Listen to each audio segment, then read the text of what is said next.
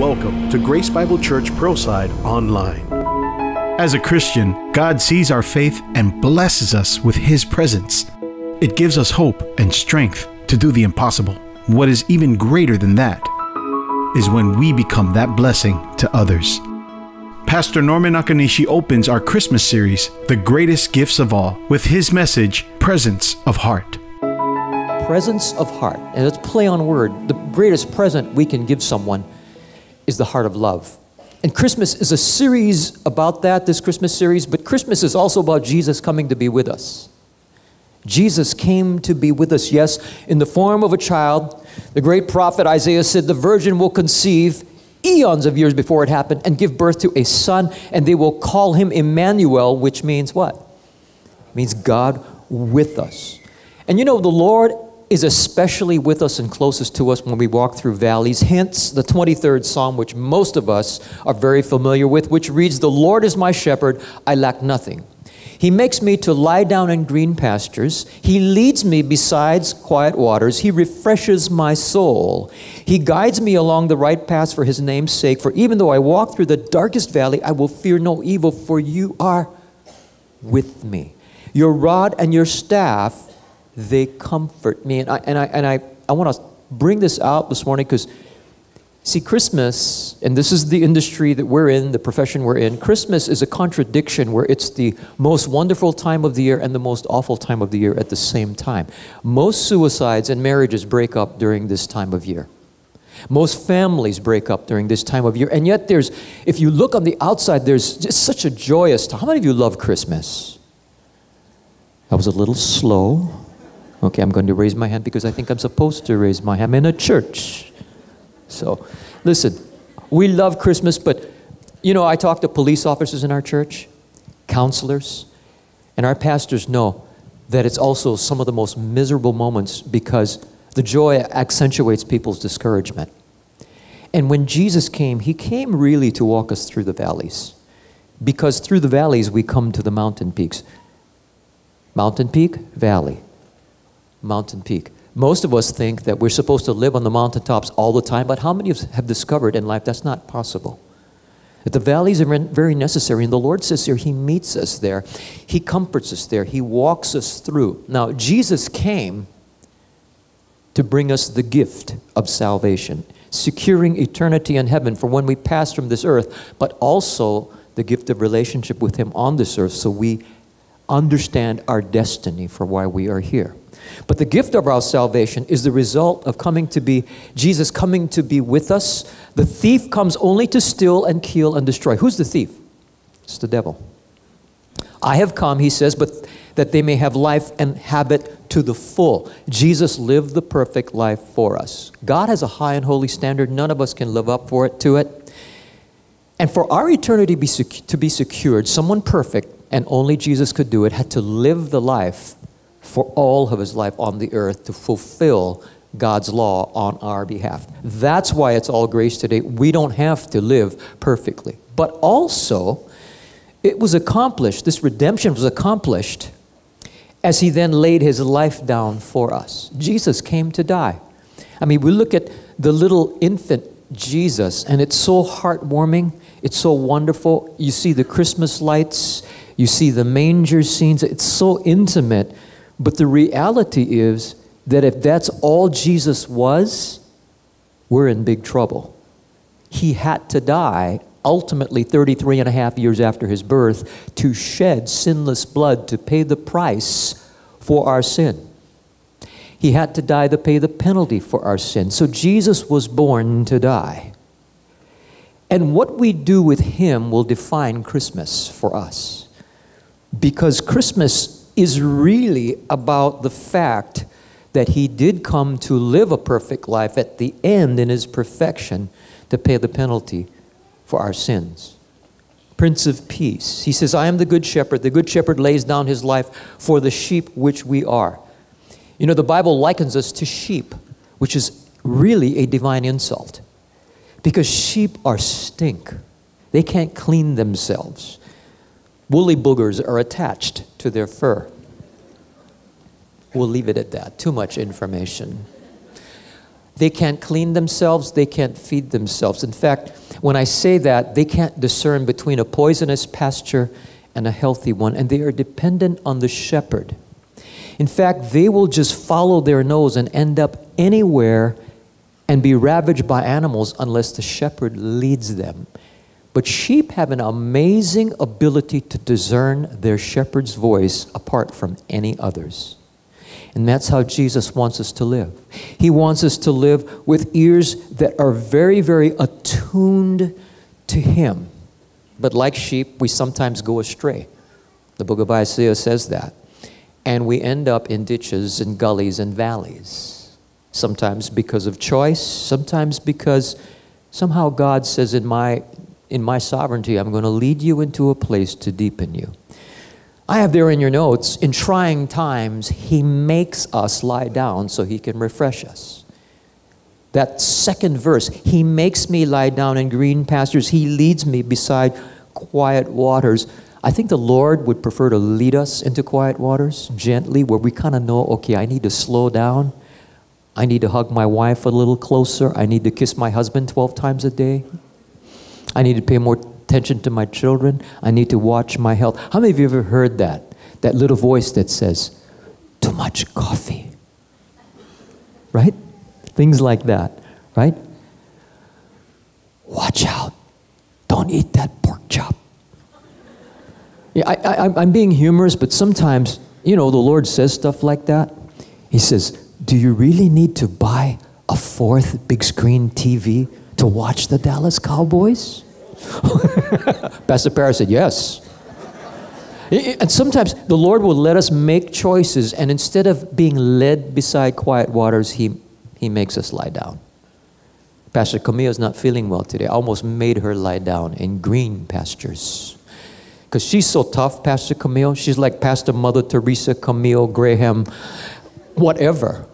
And with her, Pastor Paris and I have to wrestle with her and say, Pastor Camille, do we need to make you lie down? See, because sometimes we're so excited about life, and the Lord goes, I don't want to shout, so I'm going to make you lie down. And sometimes we get sick. A business fails. A marriage starts shattering. And yet God is still in control. If in the valley we'll look to Him. And it's in the valleys He guides us. I have here in your notes, He guides us through life's unexpected valleys by how? By walking what? With us. Take a look here at verses 3 and 4. He guides me along the right path for His name's sake. Even though I walk through the darkest valley, I will fear no evil, for you are with me. Your rod and your staff, they comfort me. Some of you are in valleys today. You go, Pastor Norman, the thing about how Christmas can be a discouraging time, that's me. Because right now I'm in church because life's not happening. Relationships are not happening. Finances are not happening. My health is challenged. You're in the right place. You're not here by accident. You're here because you could have been anywhere else. You could be before a television set watching Seattle. No, that's later in the day. You could be in a mall. And real men don't do malls, by the way. They do footballs, but they don't do malls. Okay, just saying. All right? Well, I'm saying you could be anywhere, but you're here today. And it's not by accident that you're here, that you're really at rest and at peace where the Lord can speak to you. And if you'll let Him, He wants to walk with you through your valley. Yes, He does. Here's the urge for many of us who are challenged or in a valley. Resist the urge to climb out by ourselves. Resist the urge to try to man up, to try to gimmick it, to try to be strong and just have a little bit of Jesus and a lot of me, a lot of you. Because sometimes when God has us lying down, He says, look, I want you to stay down so that it's me that's bringing you up and through. And sometimes the Lord says, I'm not going to just bring you out of the valley. We're going to walk. What does the scripture say here? I'm going to walk you through. I'm going to be with you. I'm going to comfort you. I'm going to speak to you. But it's going to be through and not out yet. About 6 years ago, I got to know this guy who was known in our city as Honolulu's best dressed man. I must be Honolulu's worst dressed man. It's a 10-year-old, a low shirt. You know, I'm not that kind of a guy. Some of you look really fine. You're geared up, you know, you're in church and all that. I'm not that guy. So this is a contradiction of a relationship, but we got to know each other because his life blew up. Everything that he touched up until that point turned to gold. His children were at Punahou School. His business was absolutely thriving. Successful in every regard, in media, in athletics, in business, in finance. Until one day, his wife decided to depart the marriage, much to his shock, a wife that he dearly loved and his children loved, father of 3 girls. It was at this moment I got to know him and spend a lot of time with him, walking him through the valley. He grew up in church all his life, got to talk to his mother on the phone, who was healed of cancer years ago. The doctor gave her a death sentence, 3 months and you're gone, get your affairs in order. She says, no, I don't think the Lord's done with me yet. And sure enough, the Lord healed her of cancer. And this man's mother spent years and years of her life praying for cancer patients in hospitals because God, they said, we got to bottle you. And we need, and so she was, but the pain of it was her son didn't give his heart to Jesus because he was so successful, so gifted. He didn't need God, even though he grew up in church. And how many of us know growing up in church doesn't mean you go to heaven. Growing up in church doesn't mean you have a relationship with the Lord. It's what you do with Jesus to make your heart a manger for him to live there by faith, accepting him. So in getting to know him at the same time over a period that's I call it the season of valley. Not only did his business begin to tank and his wife depart the marriage, his mother and his father died. And he got audited by the IRS. Now, that's a lot of stress. And I realized that in this season of time, it was my role, along with others, in the group I invited him to, Grace Group that Pastor Paris talked about, to walk him through the valley. And I knew it would be not instant. And one of the things that I had to do was make him realize you can't fix this. You can't gimmick this. You can't charm your way out of this. This is about Jesus wanting the gift of your heart. You gave him the gift of your presence in church growing up, but now he wants your heart. And I said to him, it's not about religion. It's about a relationship, a personal relationship with Jesus. That's what Christmas is about. Your heart becomes the manger to say, Lord, come in, and then I will follow you. And I don't know where you are this morning, but in walking with him, he had to understand that this would be God taking him through. Well, make a long story short, you're in at that time, your 50s, and being the charming man he was, most people figured that he could get any woman he wanted, and many women did want him. But what was interesting is he gave his heart to Jesus for the first time. We led him to the Lord. He let the guys in his group, and there were not many, walk him through what I call the temptation to jump out of the valley in your own strength and look good. Because he was so well connected in the city. And then 1 year, and then 2 years, people said, he'll find a woman. Women will find him, and he'll be fine, and they will live happily ever after. And 1 year turned to 2 years, and to 3 years, and then to 3.5 years, and then moving on to 4 years. And in my time with him, I said, you know, God said it's not good for man to be alone. And what I really, really appreciate about you, you've grabbed the hold of Jesus, you're sharing him, you're trying to live for him, you're being a great dad, a single dad to your 3 girls now. And I said, you know, but I said, Adam was asleep, he wasn't dead. Adam was, you guys got that in Genesis? Okay, I read your Bible now. Okay, Genesis. Adam was asleep and God brought Eve to him. And so we'd pray for this. And I went from, hey, no go dating around now. Okay, don't just make stuff happen now. You know, it's rebounds. You know how that can work. And then, but at 3.5 to 4 years, I thought, we got to help a brother. And so we began to pray the other way. And then out of a flash, he brought a picture to group. And it shocked all of us on the sly because of a Christian couple on the mainland who knew this woman from Kona, Hawaii, who was living in San Diego, a businesswoman. He flashed a picture to me and he said, Norm, what do you think? I looked at it. I looked at her because I knew this guy needed a certain kind of woman. How many of you know that men need certain kind of women? Yeah. How many of you know women need certain kind of man? Twinkle could only marry Paris, right? She would have no other.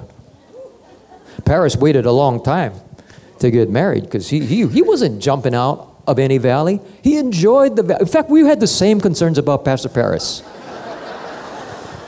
So you got to leave at 11 to handle the new building. So I'm going to throw down. Okay, I'm not going to throw the iPad, but I'm going to throw you down. All right.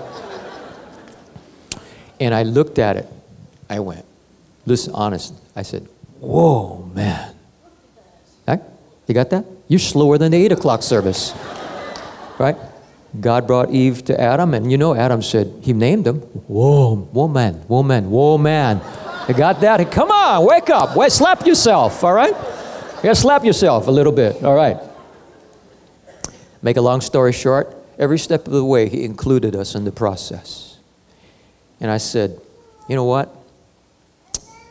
If you marry this girl, you're marrying up. And he goes, no, what are you talking about? That means she'd be marrying down. I said, I didn't say that. Don't put words in my mouth. Well, yesterday, after 6 years, 4 of which were in the deep, dark valley, I did his wedding. And there's a picture of the couple.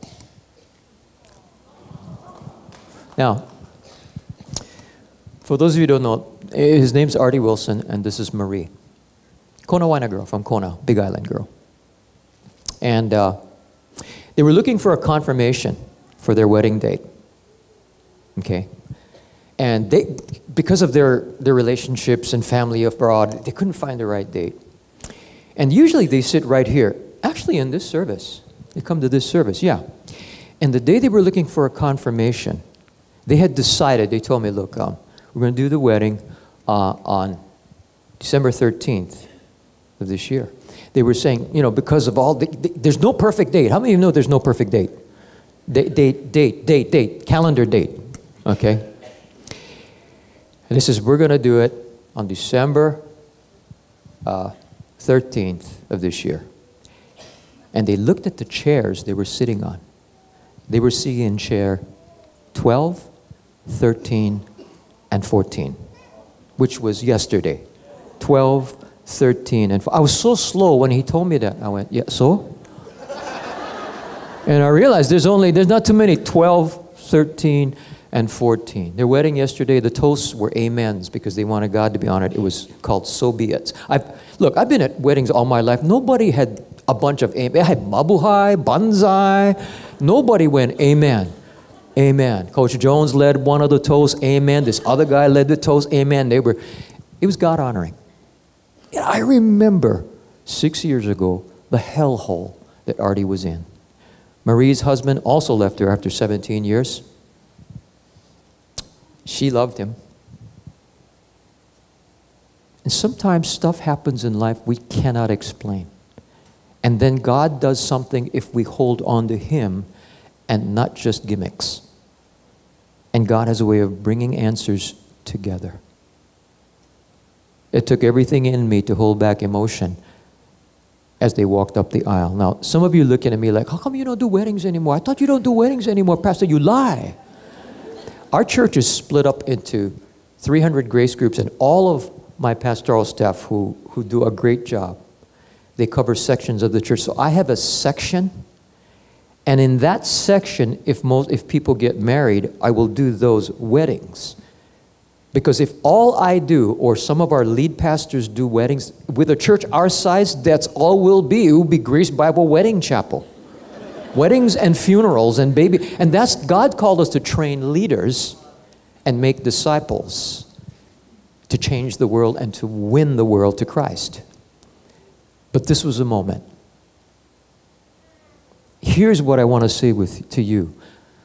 This guy was self-made and everything he touched turned to gold. But there comes a valley in everyone's life. And I had to say, Artie, you got to hang on to Jesus. You got to grab on to. I talked to his mother before she died. She says, my boy, he's a good boy.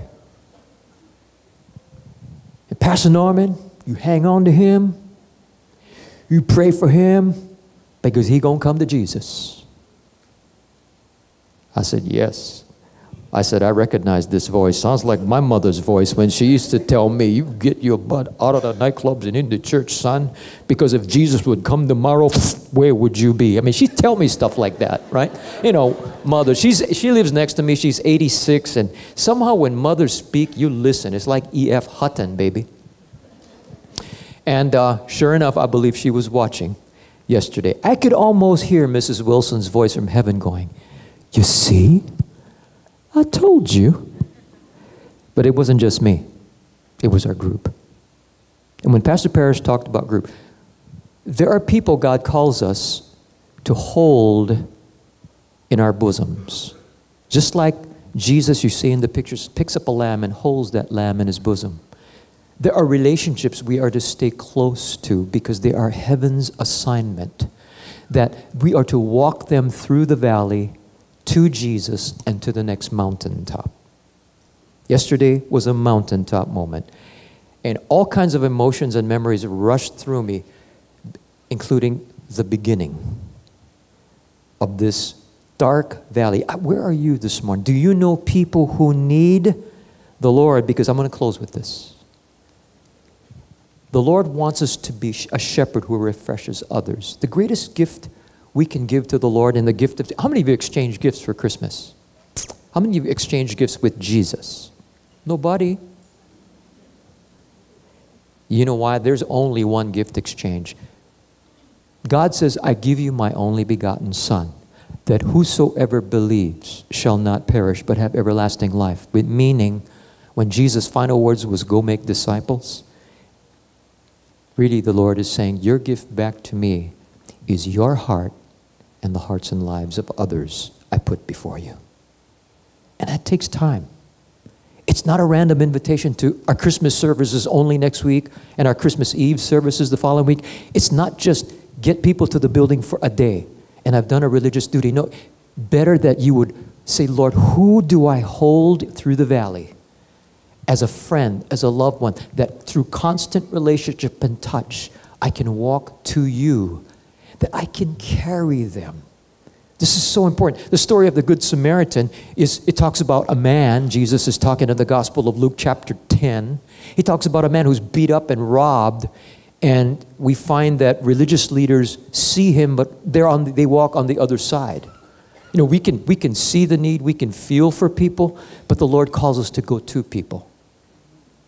And the story, a Samaritan who was the most despised person among God's people in that day, as he traveled, came where the man was. And when he saw him, he took pity on him. He went to him, bandaged his wounds, pouring on oil and wine. And then he put the man on his own donkey, brought him to an inn, and took care of him. The next day he took out 2 denarii and gave them to the innkeeper. Look after him, he said, and when I return, I will reimburse you for any extra expense you may have. Which of these 3 do you think was a neighbor to the man who fell into the hands of robbers? And the expert in the law replied, the one who had mercy on him. And Jesus told him, go and do likewise, because the expert in the law would avoid Samaritans. And Jesus knocks him on his butt. And he says, that's what you should do. And next week, Sunday, when we have the keiki performing, and it's our designated Christmas service, and the Christmas Eve services, of which we'll have 14 of them, at Regal, at Kaneohe, that's a miracle. The theaters on Christmas Eve are letting us have Christmas Eve services. And that's not just for Christians. Christmas Eve is a time that unchurched people will go, no matter what. And then after that, they can watch Interstellar, or Exodus, Gods and Kings. You know what I'm saying? And it's a great, great moment. But better yet, that after the events of next week, Sunday the 21st, Christmas Eve, we keep holding them. We keep in touch with them. And the people that most are open to the Lord are those in the valleys, Who do you know that's in a valley? What family, what friend, what loved one do you know that's in a valley? Start praying for them. Go to them. Connect with them. Invite them to your group. But most importantly, invite them into your life. You know, this time of year is so challenging for many. And if we've got our ears open, the Lord will, and our eyes open, the Lord would lead us there. Recently still walking a person through who lost his job and got cancer at the same time. And that's not to mention something else that occurred. There was a legal accusation against his life, which has since been proven false, which added stress to everything else. How many of you know that's a perfect storm? And he couldn't get out of it the whole by himself.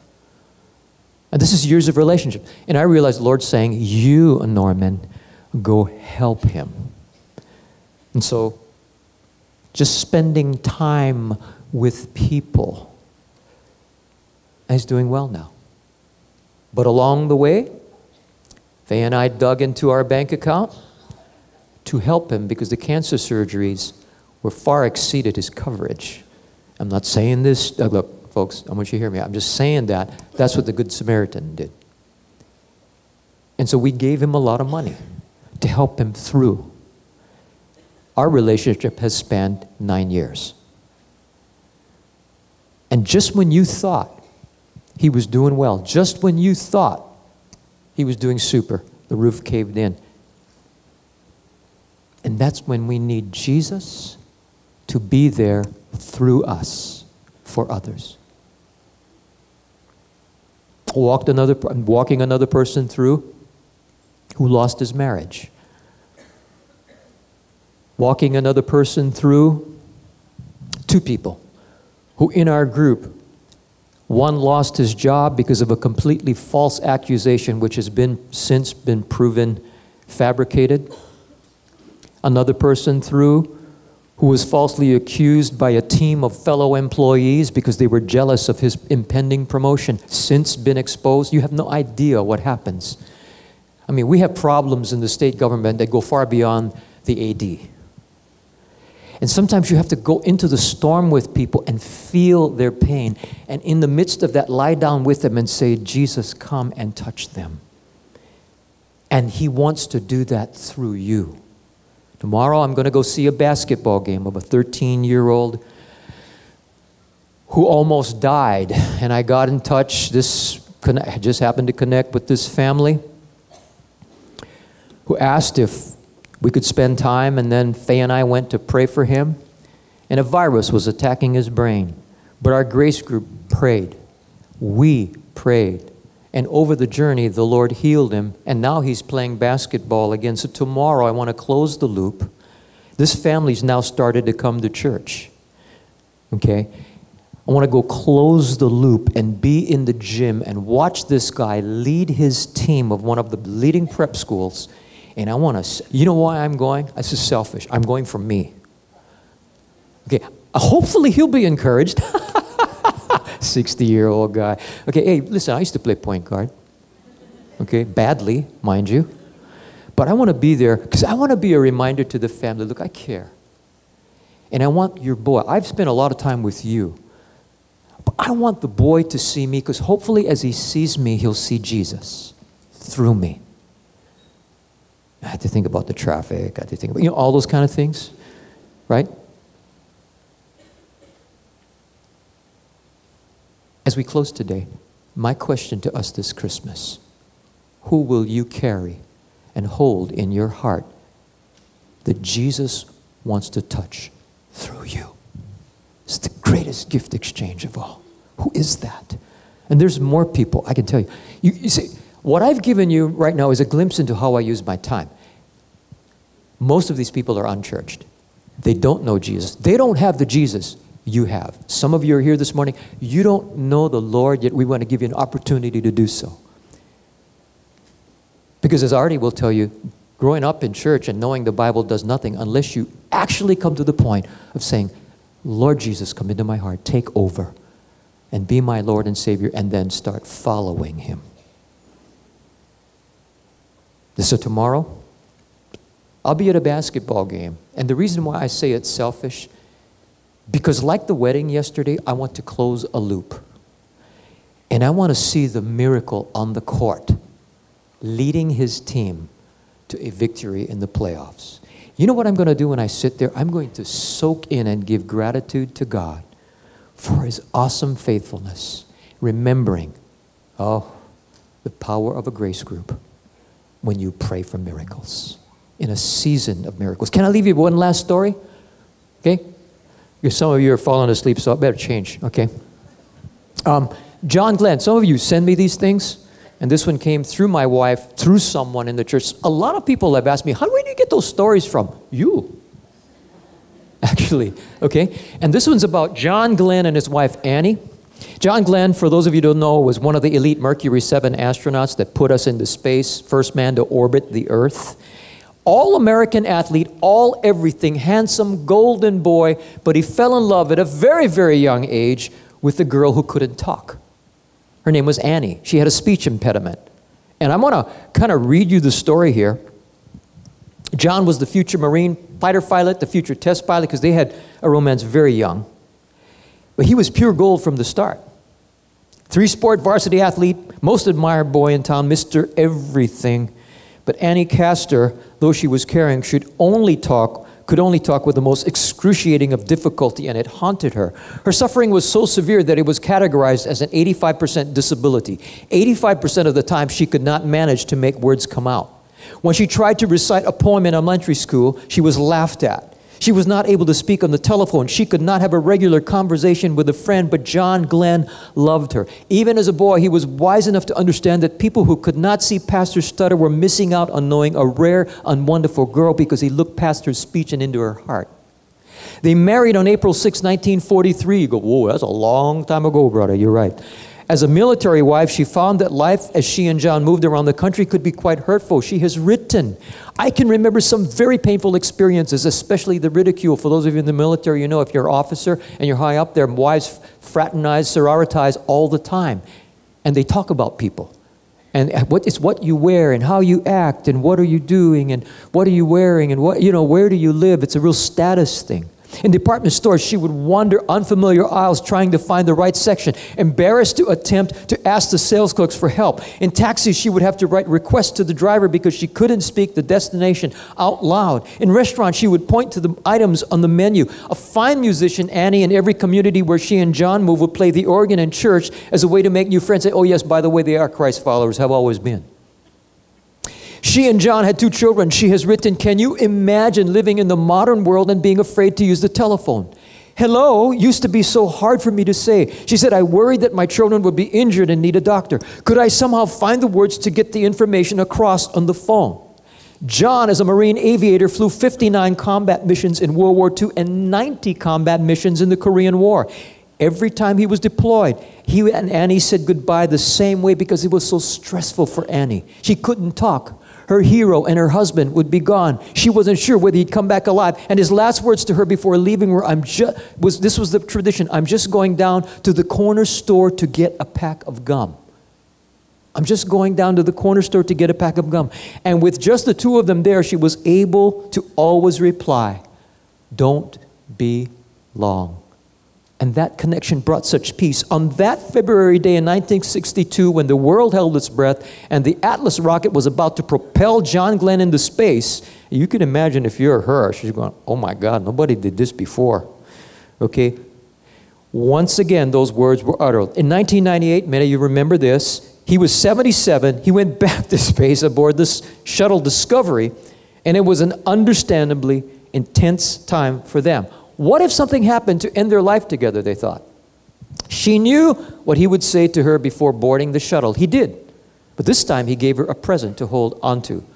Not only did he say he was going to get the pack of gum, this time he got the pack of gum and gave it to her.